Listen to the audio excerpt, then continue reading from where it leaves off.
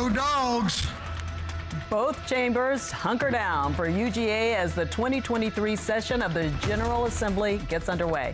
Good evening and welcome to Lawmakers on day one of the 157th Georgia legislative session. I'm Donna Lowry in Atlanta.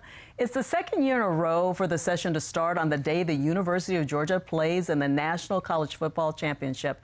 And that has pretty much set the tone for the start of the session. But there's so much more. New leadership, new members, new biennial, which means new bills filed because no bills carried over. We're going to talk about what to expect over the next 40 days with journalists who are covering the session. And joining me in the studio is our new Lawmakers Capitol correspondent, Rochelle Ritchie. We're so glad to have you here today. I'm very excited to be here, Donna. But before we get to today's business, the Wild Hog Dinner serves as the official kickoff for the session, which also serves as a fundraiser for Georgia Food Bank. There are a slew of new and enthusiastic legislators for the 157th Georgia Congress who are eager to get to work. Well, of course, trying to advocate for victims of assault, and not just children, but women and men, anybody who's been a victim, as well as criminal justice reform, because I am a defense attorney. What I would love to see happen, number one, is the problem with housing and evictions and tenants' rights. And right now, it's not just a problem in my area, it's a problem all over Georgia. While key issues are top of mind, it is worth noting the diversity that is now very present with the election of new members, which is expected to prove beneficial. It's a caucus of change, right? And being Nigerian American, naturalized since 2006, I believe that we need to include everyone in this in our great country, America, to make the changes that we need. I'm part of the Asian American Caucus. I'll be serving as a vice chair. And I'm also part of the Gwinnett County Legislative Delegation, which is one of the largest delegation and very diverse. We have amazing lawmakers who are coming in with extensive experience. And now that experience will be put to the test in the House and Senate. That I am not the holder. The 2023 legislative session officially underway after 180 members were sworn in by Chief Justice Michael Boggs, ensuring their commitment to serving the people of Georgia. Representative John Burns now confirmed as the Speaker of the House. This House will continue to lead. It will continue to be independent while working with our colleagues in the Senate and the governor. Burns replaces the late David Ralston, who was the longest-serving State House Speaker in the nation until his death in November of 2022. The passing of Speaker David Ralston has left a hole in the heart of this House. I was honored to call him my Speaker, but I considered it an even greater honor to have called him my friend. Representative Jan Jones served as the Speaker pro tem following Ralston's death and was the first woman to assume the role. Her historic position recognized this morning by the Women's Caucus. Jones's duties as Speaker pro tem will continue for the 2023 session. I look forward to joining with both of you, the Minority Caucus leadership team and the Democrat Caucus, as we strive all together, all 180 of us, to make Georgia an unparalleled place of opportunity for our constituents. And in the Senate, Lieutenant Governor-elect Burt Jones stomped by the chamber that he will be presiding over during the coming session. And like the House, new Senate members were sworn in. I do hereby solemnly swear or affirm that I will support the Constitution of this state, be most conducive to the interests and prosperity of this state. John Kennedy, the Republican senator from Macon, was elected Senate pro tem. We are all committed to a successful legislative session and the Senate's role as the upper chamber where we perfect legislation. But no speech can be as inspiring as knowing that our flagship university is on the cusp of another monumental achievement out in that strange land to the west. So I leave you with this: go Dogs, And may God bless the great state of Georgia and all of us senators who will serve in this chamber and the families that support us. And they adopted resolutions informing the governor that the legislature was officially in session. But despite potential political differences between the members, there is consensus on one issue. Well, we got a very important game this afternoon. Ladies and gentlemen, we need to buckle down, get ready, and go Dogs! I believe the senator knows of which he speaks. And while tonight's championship game kicks off at 7:30, the General Assembly returns Wednesday to kick off the session.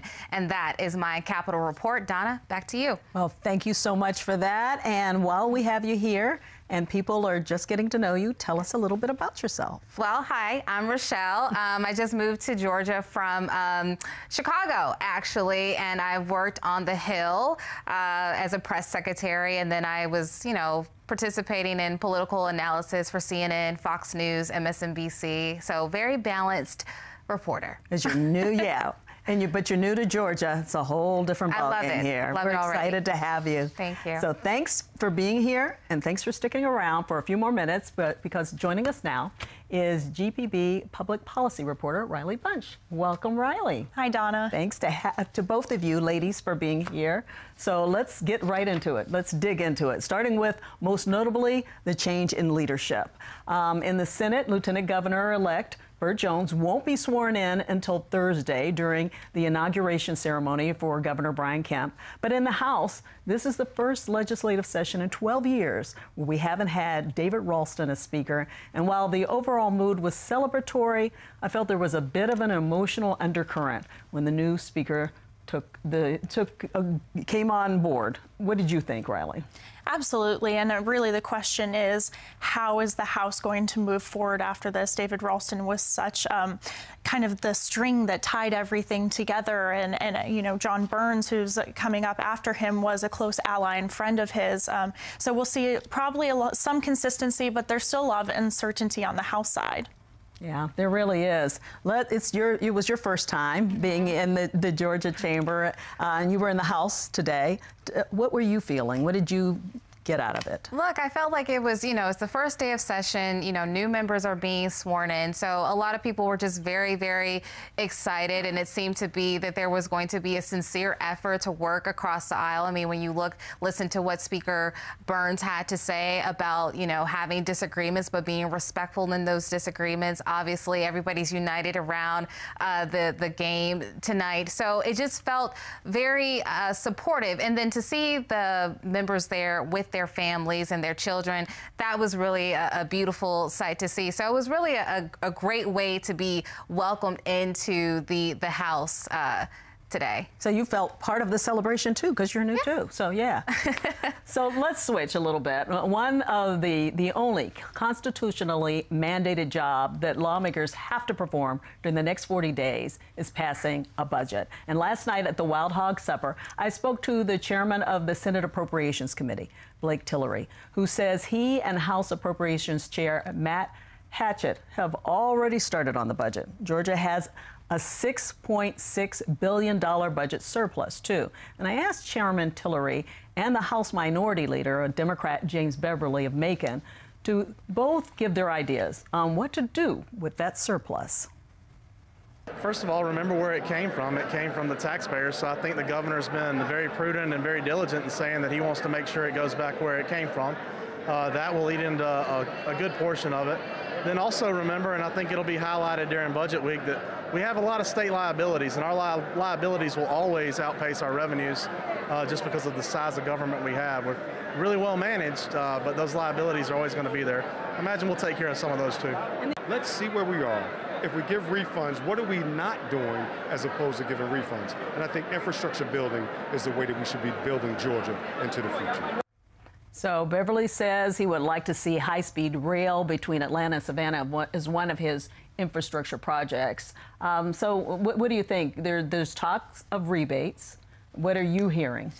$6.6 billion, it sounds like a lot of money, but it goes really fast when you're funding everything that goes with a state. So the debate right now, and will be the debate until we get our final budget document is how are we going to spend it. And with Governor Kemp and his campaigns, he's focused on tax rebates, like you said, Donna, property tax relief, kind of one-time expenditures that he can ease the pocketbooks of Georgians with. But there's on the flip side of things is that we have this extra cash. Do we use it to invest in state services that's so desperately needed in some cases? So we'll see this back and forth, but it's hard to see going forward that we're going to get long-term spending proposals out of this. Yeah, and we still have to wait and see what the governor has to say. And later on the week at his inauguration speech, we'll sit here some more.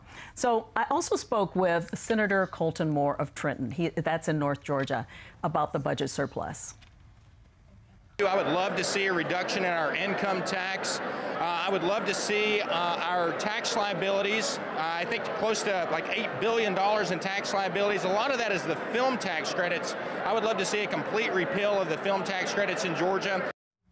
So, Rochelle, he might find trying to repeal the film tax credit a little tough. It's very popular in Georgia, and even coming in new, you probably understand that. Oh, yeah, absolutely. I mean, you can't watch a movie nowadays without seeing that peach, that Georgia peach at the end of it. And some of our favorite movies and series, from Stranger Things to Wakanda Forever, have been filmed right here in Georgia. And I think that he probably doesn't realize that it was already pulled in 2022. I hope he does. But listen, a lot of people love this idea of the film tax credit because they believe that it brings a lot of money into the state of Georgia and provides a lot of jobs. But when I did some research, I found that this professor at Kennesaw State University found that 90% of the money that is earned actually goes out of state.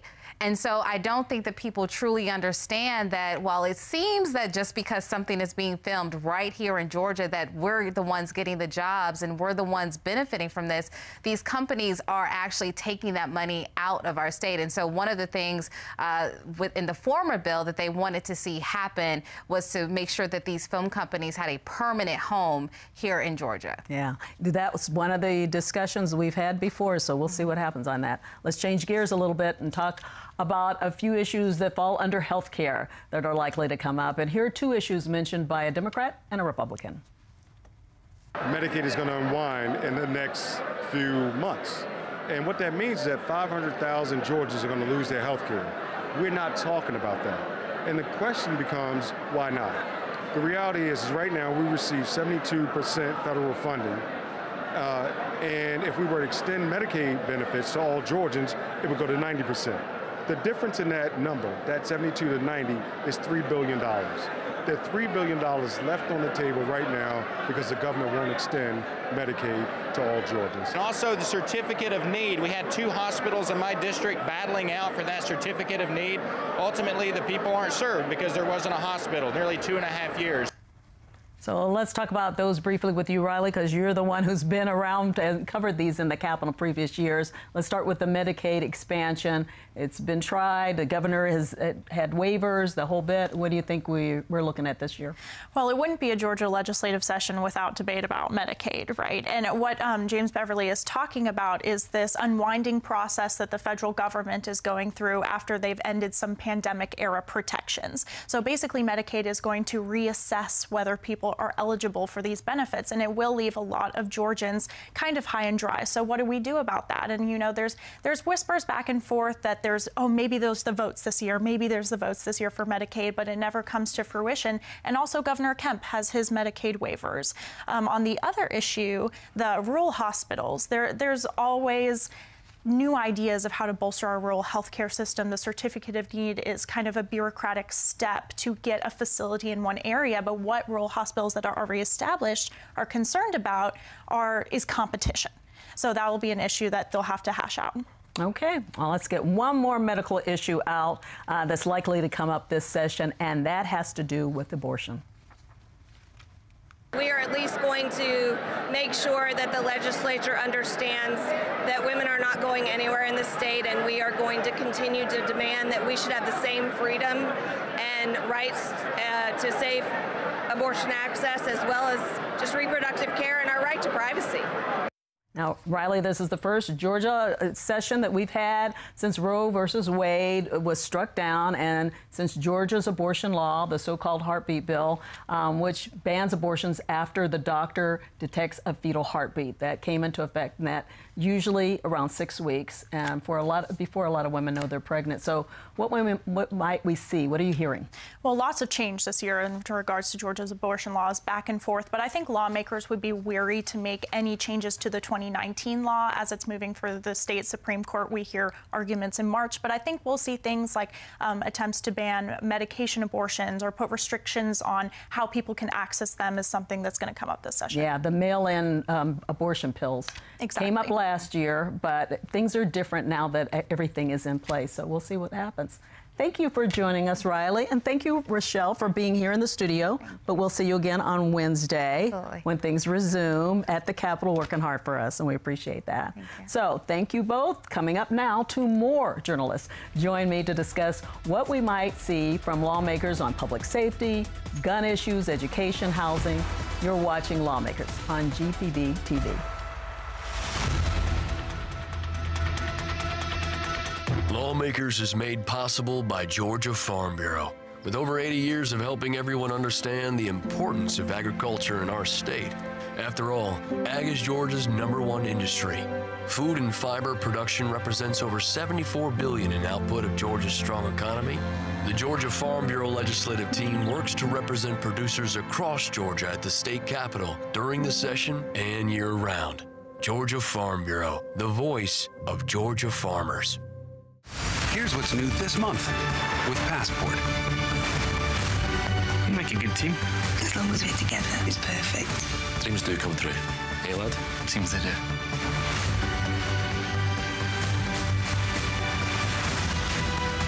Something deeply dangerous is happening here. This is just beginning. These and all your favorite shows are available with Passport. Support your PBS station and stream more with Passport on the PBS app. My heart is racing right now. Fasten your seatbelt. This season we have 21 incredible guests. It's wild. It's really something. And there are so many highlights. I feel like a time traveler. You're uncovering the truth. These are consequential things. Yeah. Mind blown. What do you have? Spies working for you? How did you find this? Oh, look at everybody. You have a DNA cousin. Oh my God! That's Bill Hader. You know him? Of course. I wish my mom could be here to see this. What? That's very moving, actually. No. Your ancestors came on the Mayflower. I've got history. I feel the presence of all these people. What a treasure. Those are some of the incredible stories of the new season of Finding Your Roots. Tuesday on GPB.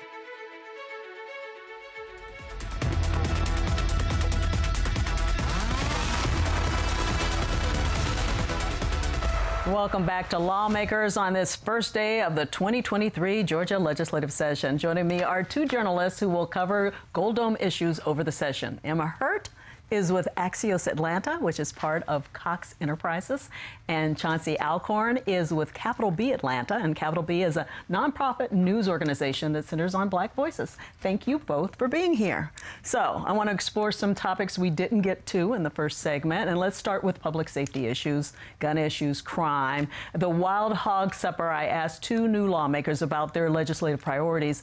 Representatives Omari Crawford of Decatur and Esther Panich of Sandy Springs. Public safety being one of the issues, criminal justice reform, making sure that our communities are also safer. We have way too many lax gun laws. There was just a story with somebody who walked in full body armor with long guns, AK-47s throughout Publix. Didn't break any law, but do you want to go shopping with somebody who's walking around with long guns and full body armor? I know I don't.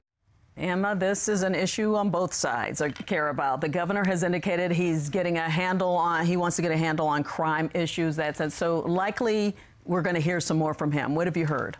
We are, Governor Brian Kemp kept a lot of his second-term priorities mum on the election trail. He talked more about what he had done already, but public safety and crime was one thing he did tell us about, that he wants to increase penalties related to gang activity and make some reforms related to no cash bail in terms of making sure that judges don't have too much leniency in his mind and on how much is set. And I think that while at this moment at the Capitol, everyone's trying to make sure that everyone hopes to have a happy session without too much angst and partisan rancor that we've had in the past.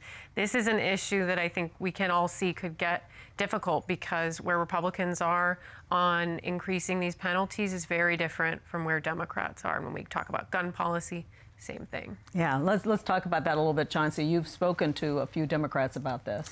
Yeah, Leader Beverly spoke with us back in December just for a preview story on a legislative session, and he talked about the concern around, first and foremost, high crime rates across the state of Georgia, particularly in Atlanta area, metro area. We've seen homicides go up for the third consecutive year. There's certainly a lot of optimism around the issue. We've seen at the federal level, lawmakers pass a bipartisan gun safety bill, so that gives some indication that maybe Republicans might be looking to compromise, but obviously it's been a wedge issue in the state of Georgia for a long time. The issue, so they're trying to work a little bit around the edges, particularly on issues as it relates to gun storage, for keep kids from getting guns, getting their hands on guns. And another one of the issues is on trying to keep people with a history of violence or making violent threats from having guns and having background checks related to that. Not sure if Republicans are going to be looking to compromise, but that's what the Democrats are looking to do. Yeah, we had criminal justice reform under Nathan Deal. It was a major issue. I'm not sure if we'll get to that point. Right. Do you think this time? I mean, it's always a hope, and everyone always says they're looking for common ground on this, but with the different postures of the parties right now, I'm not too sure. However, everyone wants violent crime to drop. Everyone agrees on that, and so there is some hope that there could be some things on the sides, as you said, that might work. I heard Democratic lawmakers say, "We'll take our crumbs," when they're looking for things that they can team up with Republicans on. Yeah, I know the governor has focused on human trafficking in the past, and both sides want crackdowns when it comes to gangs. So we'll see what happens with that. Let's talk about another issue of major concern, and that's housing. And Chauncey, I know you've done quite a bit on this issue, so talk a little bit about that. Well, as it relates to housing, first and foremost, Atlanta in particular has earned the distinction of being the most unequal city in the country, a major city in the country, and it's a big concern for both local leaders and leaders at the state level. A lot of black communities in the state across the state have complained about issues relating to wanting to do rent control, which obviously has been banned for almost, 4 decades now, since the 80s.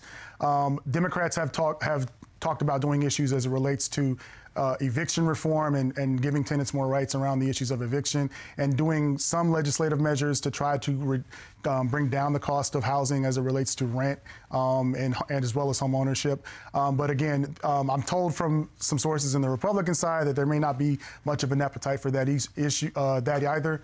Typically, they tend to side as on the side of owners as opposed to renters. So that's something that's an area of concern as well. Yeah, there is a feeling, and I know the Atlanta Journal-Constitution has done some things on what's going on when it comes to these absentee landlords and the conditions that some people are living in, and that there might be, because of the publicity that the issue has received, there may be something that comes out of that. There might be. The editorial board at the AJC is really pushing it, so we'll see what influence that has at the legislature. And housing, one thing I'm watching for is a fight regarding regulation of investor-owned housing. I know that there very likely will be a push by investors to preclude counties from regulating them in any particular way, but Atlanta particularly has been a hotbed for this kind of investment from hedge funds, et cetera, and has an effect on the housing market and affordability as well. So the counties will not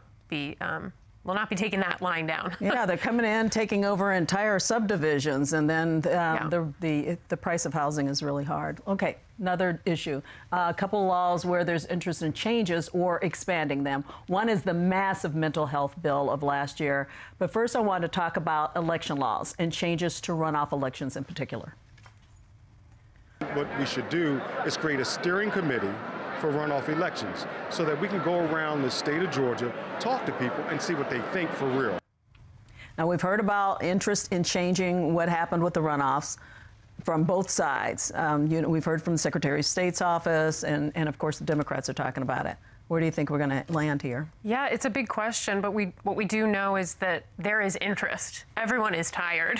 Counties are spent. Their bank accounts are drained from this, the cost of another high-profile runoff. The question right now, what I'm hearing from my reporting, is everyone's kind of trying to figure out what will benefit me, which is what happens when you change election law, right? And so Republicans were the ones that first raised the threshold two decades ago, I believe, from 45% to 50%, but now the idea of dropping it back to 45% is on the table.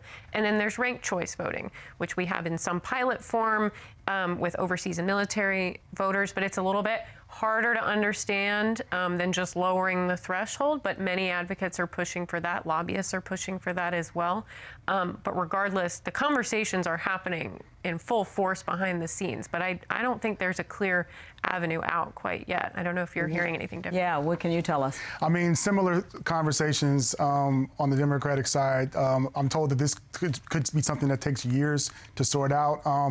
A lot of people on the Democrat side point out that it's interesting that the Secretary of State, Brad Raffensperger, and some of his allies are now looking to reform runoffs now that they're not winning them on the Republican side as much, with the last two major ones going the way of the Democrats. So there's concern around that and what the impact that's going to have, particularly on black voters across the state. We've seen surges in black voters in the runoff races in the last couple of years. So Democrats definitely want to take a closer look at how that's going to impact them first and foremost before they come to a decision on the matter. Okay, well, I want to look at one more issue before I lose both of you. One of the major legacies of the late Speaker, David Ralston, he leaves this overhaul of the mental health delivery system in Georgia. It's massive law. Some of the aspects of the law are still rolling out. But here's Democratic Representative Al Williams explaining what concerns him. We've got to expound upon the Speaker's program for mental health. Mental health is a major problem, and it's still not addressed enough in this state. But I think we're making some good steps.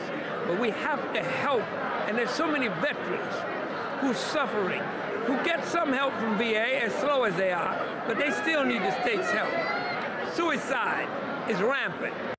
Yeah, and so this is an issue that really touched a lot of hearts and will continue to, I think, this session. Absolutely, and I'm hearing from all different corners that there's going to be movement on this. There's a lot of ideas about what needs to be done next. I think it's important to note that Speaker Ralston's legacy is still very much present in this session, and so no one's going to try to undermine continuing that priority of his.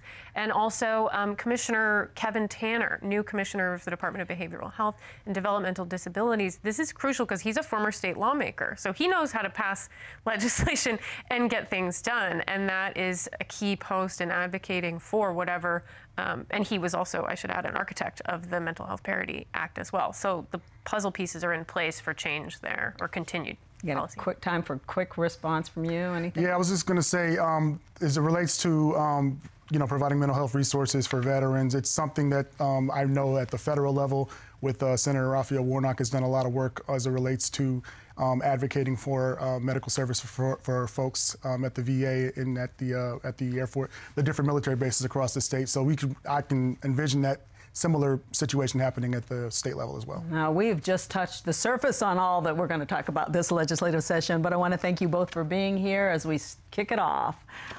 But that does it for Lawmakers today. The General Assembly is taking tomorrow off because of the National College Championship game. Whether they're in California or watching on TV, lawmakers, like the rest of us, will celebrate the win tomorrow, huh? Join us on Wednesday night at 7 for a wrap-up of Day 2 of the 2023 session. And now, as the mother of a May 2022 graduate of UGA, good night and go Dogs.